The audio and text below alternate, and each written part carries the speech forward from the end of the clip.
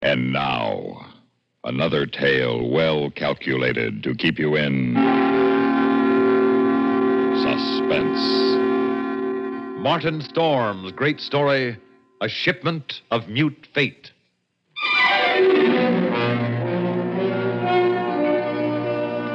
I stopped on the wharf at La Guaira, and I looked up the gangplank toward the liner Chancay, standing there quietly at her moorings. The day was warm under a bright Venezuelan sun, and the harbor beyond the ship lay drowsy and silent. But all at once, in the midst of those peaceful surroundings, a cold chill gripped me, and I shivered with sudden dread of the thing I was about to do. But too much had happened to turn back now. I'd gone too far to stop. I set the box down on the edge of the wharf, placed it carefully so as to be in plain sight and within gunshot of the captain's bridge. Then I turned and started up the gangplank. I knew what I was going to do, but I couldn't forget that a certain pair of beady eyes were watching every move I made. Eyes that never blinked and never closed, just watched and waited. And Oh, excuse me, sir. I didn't see...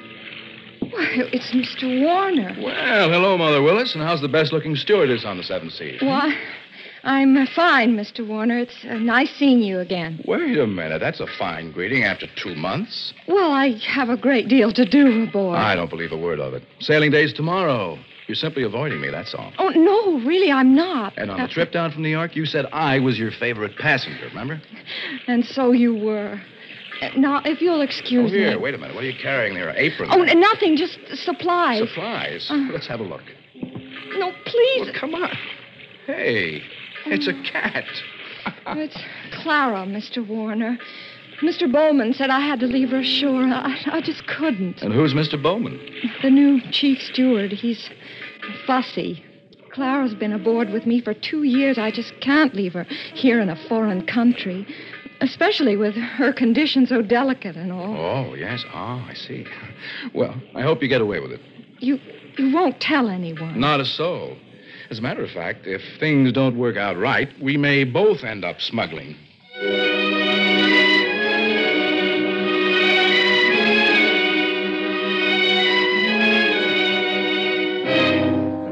I was most happy to have you aboard on the trip down 2 months ago, Christopher, and I'm very glad you're coming along with us on the run back to New York. Well, thanks, Captain Wood. There is one thing, though.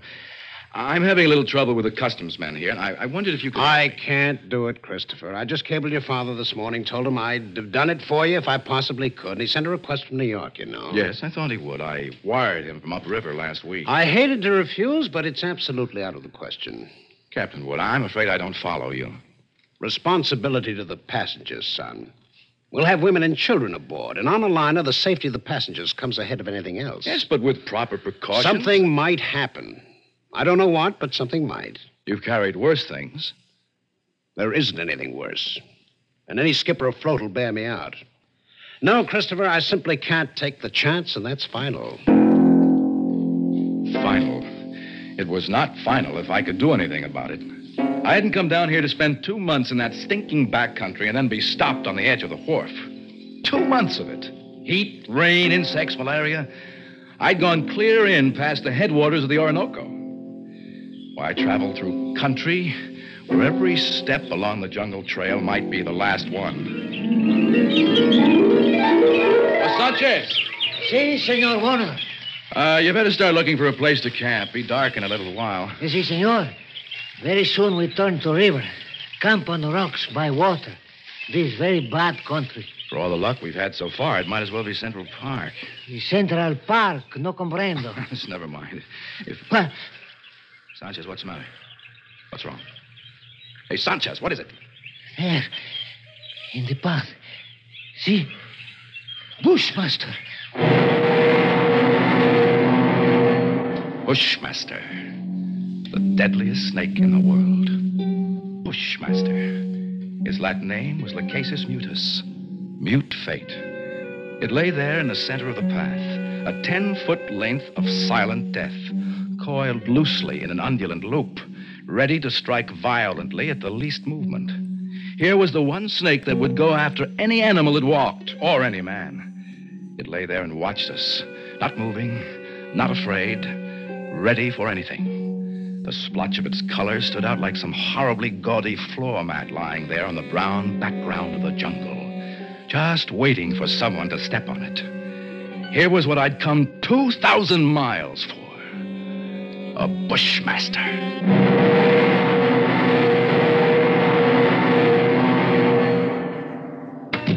Good morning, Captain Wood. The man at the hotel said you wanted to see me? That's right, Christopher. Sit down. Thank you. Seems you weren't willing to let matters stand the way we left them yesterday. Oh. Well, look, Captain, I'm sorry to go over your head, but I just had to. The museum sent me all the way down here for it. I'm not going to be stopped by red tape. Why, this will be the only live bushmaster ever brought to the United States. If I had my way... Well, orders are orders. I got a cable from the head office this morning. All right, suppose we talk about precautions. I'll handle it any way you say. It's got to have a stronger box. That crate's too flimsy. Well, it's stronger than it looks, and that wire screen on top would hold the Wildcat. But anyway, I bought a heavy sea chest this morning, and we'll put the crate inside of that, Well, that sounds all right. You got a lock on it? Heavy padlock. It's fixed so the lid can be propped open a crack without unlocking it. Snake's got to have some air. But in dirty weather, that lid stays shut. I'll take no chances. All right, Captain. Well, keep the thing in my cabin. Can't have it in the baggage room. And nobody on board's to know about it. Whatever you say, Captain, but we won't have any trouble. After all, it's only a snake. It doesn't have any magical powers. I saw a bushmaster in the zoo at Caracas once. Had it in a glass cage with double walls. It'd never move, just lay there, look at you as long as you were in sight. Gave a man the creeps. I didn't know they had a bushmaster at the Caracas Zoo. They don't now. They found the glass broken one morning and the snake gone. The night watchman was dead. They never found out what happened. Oh. Well, the watchman must have broken the glass by accident, so. The way they figured it, the glass was broken from the inside. We sail in 4 hours.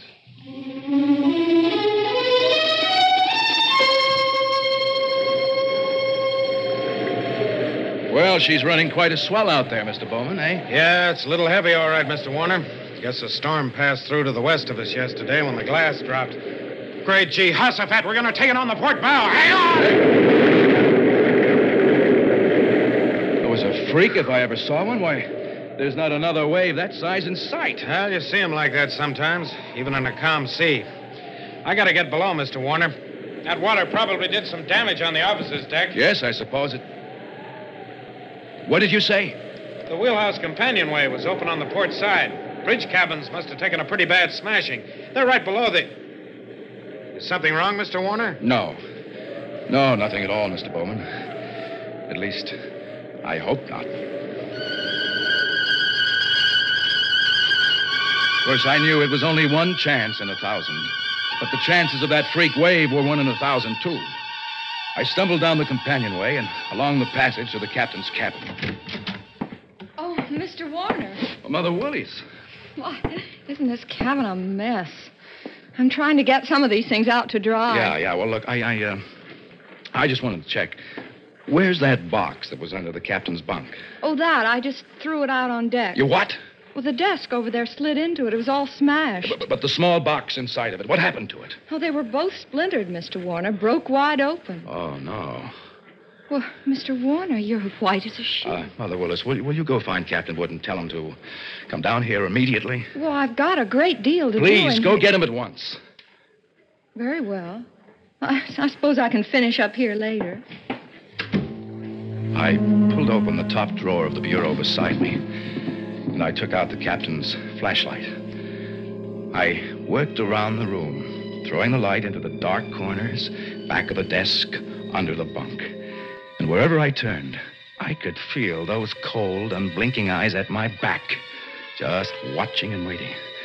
I pushed open the closet door, threw the light inside. Carefully, I poked at the boxes and junk on the floor. But the snake was not in the closet.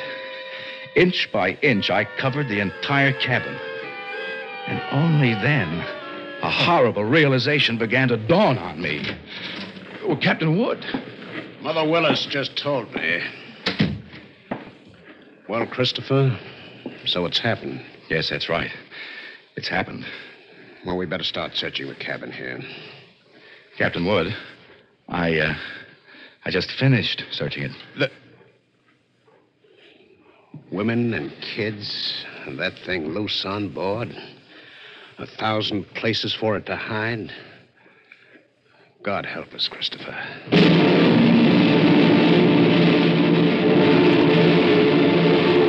There's no use starting to blame anybody now, gentlemen. I didn't call you in here to pass judgment. The thing's done, and that's that. All right there, Captain. What we have got to do is make up our minds how we're going to handle it. It'd be easier if we didn't have to tell the passengers and crew. I've seen panics aboard liners before. Yes, I agree with you, Mr. Bowman, but I don't quite see how we can avoid it. Well, they got a right to know. As long as that snake's loose, everybody on board's in the same danger, and they all ought to know about it. Captain Wood, now that thing is 12 feet long. It can't simply crawl into a crack. Why don't we make a quick search of the whole ship before we spread any alarm? Yes, I've thought of that, Christopher. Well, as far as I can see, the only place it couldn't be is in the boilers or on the top of the galley stove. It might have crawled overboard. No, we can't count on that. We've got to assume it's on the ship somewhere. Yeah, and that could be anywhere. In a coil of rope or in a pile of clothes. Yes, or under some woman's berth or a baby's crib. All right. I think the best idea is to follow Mr. Warner's suggestion. Make a quick search first. You agree to that? Yeah, I guess so. And then if we don't find it, we'll have to warn the passengers. We've got to find it. But not one of us could find that deadly shape.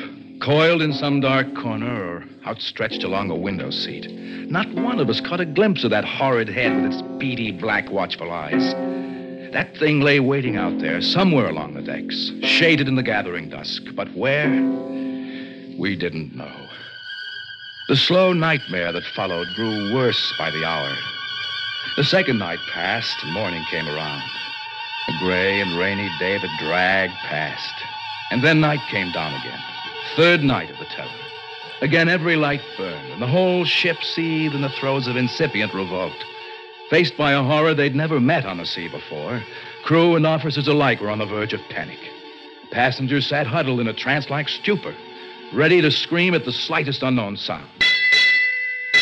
At 7 bells, I made my way forward to the chart room and found Captain Wood bent over a desk.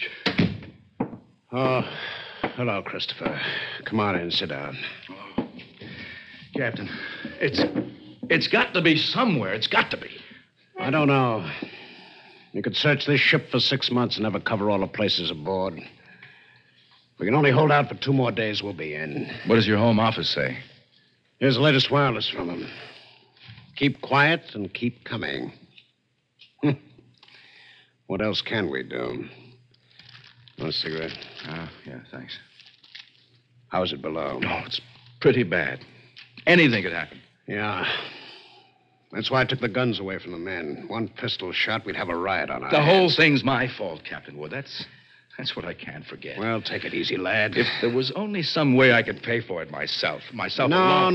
no, I know how you feel, but it's no more your fault than mine or the man who asked you to bring that snake back alive. Nobody planned this. Well, go to the galley, get yourself some coffee, then you better try to get a little sleep.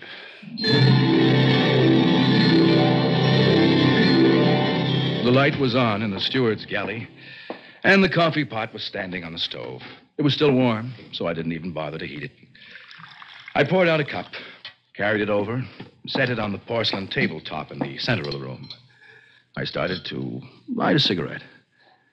The door of the pan cupboard beneath the sink was standing slightly ajar, and I happened to glance toward it. I dropped the cigarette and moved slowly backward.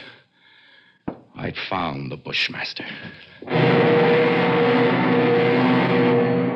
As I moved, the snake slid out of the cupboard in a single sinuous slide and drew back into a loose coil on the galley floor, never taking his eyes off me. I moved slowly back, waiting any moment for that deadly, slithering strike. 10 million years of evolution to produce this moment. Homo sapiens versus Lachesis mutus. A man against mute fate. And all the odds were on fate. I knew then I was going to die.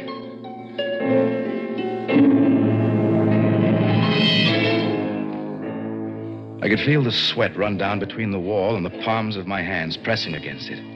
My skin crawled and twitched, and the pit of my stomach was as cold as ice. There was no sound but the rush of blood in my ears. The snake shifted again, drawing into a tighter coil, always tighter. Why the devil didn't he get it over with? Then, for an instant, his head veered away. Something moved over by the stove. I didn't dare turn to look at it. Slowly, it moved into my line of vision. It was a cat. That scrawny cat that Mother Willis had sneaked aboard in La Guaira. Its back was arched, and every hair stood on end. It moved stiff-legged now, walking in a half circle around the snake. The bushmaster moved slowly and kept watching the cat. He tightened. He was going to strike at any second. He struck and missed. The cat was barely out of reach. Now, she was walking back and forth again. Oh, she was asking to die. Missed again. By a fraction of an inch. He was striking now without even going to a full coil. Missed. Again and again, always missing by the tiniest margin. Each time, the cat danced barely out of reach, and each time she countered with one precise spat of a dainty paw, bracing her skinny frame on 3 stiff legs. And then suddenly, I realized what she was doing. The bushmaster was tiring, and one strike was just an instant slow. But in that split second, sharp claws raked across the evil head and ripped out both the lidless eyes. The cat had deliberately blinded that snake. He didn't bother to coil now, but slid after her in a fury, striking wildly, but always missing. And every strike was a little slower than the last one, until finally...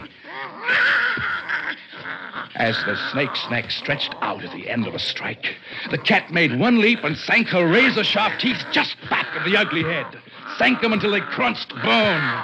With tooth and claw, she clung as the monstrous snake flailed and lashed on the floor, striving to get those hideous coils around it, trying to break her hold, to shake off that slow and certain paralyzing death that gradually crept over him. And, at last, stilled his struggles forever. Oh, I took a deep breath. The first in minutes. The cat lay on her side on the floor, panting, resting from the fight just over. Oh, she had a right to rest.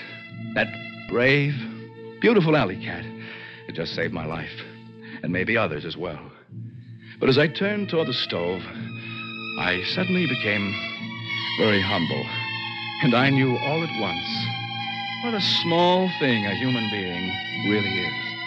I and others aboard were still alive only by the merest accident.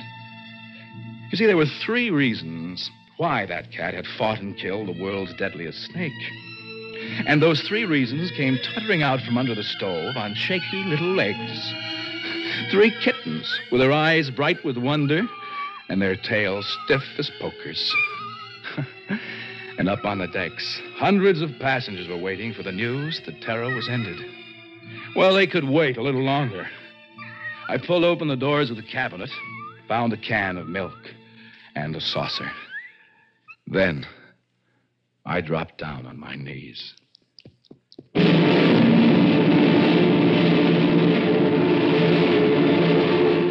Suspense.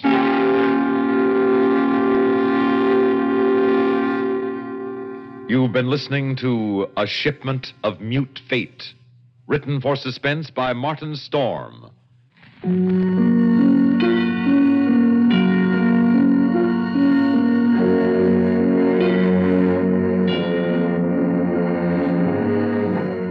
Heard in tonight's story were Bernard Grant as Chris and Inga Swenson as Mother Willis. Others included in the cast were Ralph Bell, Bob Dryden, Frank Thomas Jr., and Frank Milano.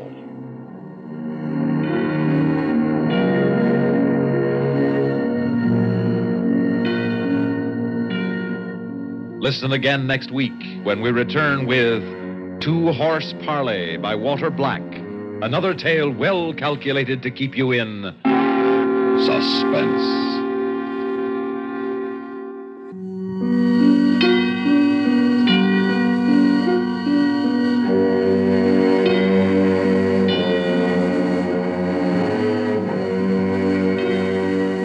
Get the complete news first on the CBS Radio Network.